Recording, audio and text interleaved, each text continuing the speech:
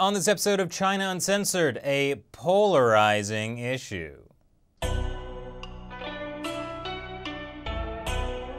Hi, welcome to China Uncensored. I'm your host, Chris Chappell. Now, you just know a giant shopping mall in a communist-ish country has got to be something special, and the Grandview Mall in Guangzhou is no exception. It has everything: a movie theater, indoor ice skating, and as the Guangzhou Travel Guide puts it, all these lovely background music.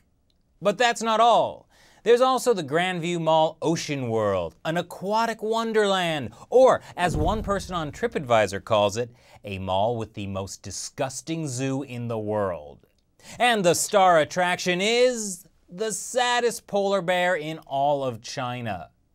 Now you might be thinking, what in the name of all that is holy is wrong with that bear? Well, it's because he lives in a shopping mall. There's not even any snow in his cage, and he has to deal with people banging on the glass to take photos of him. Someone should give him a Coca-Cola. That footage comes from Animals Asia, a Hong Kong-based animal rights charity. They're trying to get the exhibition shut down. And so far, they've gotten around 300,000 people to sign a petition for just that. Because it's not just a sad polar bear. There's also 6 young beluga whales, 5 walrus calves, a wolf, and Arctic foxes. And all of them are equally sad and living in equally terrible conditions. I mean, seriously, this little guy ought to be kept in cleaner conditions. Of course, my favorite state-run party mouthpiece, the Global Times, wrote an article specifically to counter all of these accusations of cruelty. And, as you might guess, they interviewed the aquarium manager, who also denies all the claims. Local media, however, reported that the Guangzhou Ocean and Fishery Bureau investigated and discovered that some animals died while being moved into the aquarium. This is by no means an isolated incident. Quote-unquote zoos in China don't always put animal welfare as a top priority. Monkeys and a bear racing on bicycles? What could go wrong? Wait for it.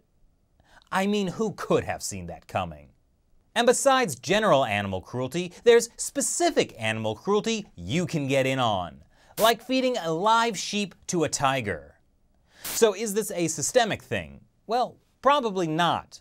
According to Peter Lee, Humane Society International's China expert, there's nothing cultural or traditional about animal abuse in China. The problem is that animal welfare laws in China are few and far between, and where they do exist, enforcement is pretty lax.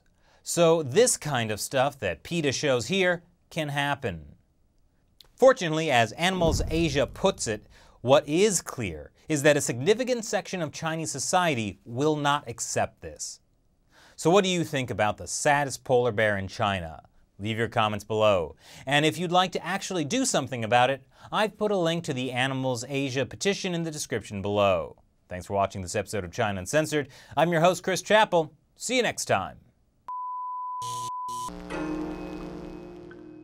The most racist thing you'll see on YouTube today. Probably. Pokemon Go with Chinese characteristics.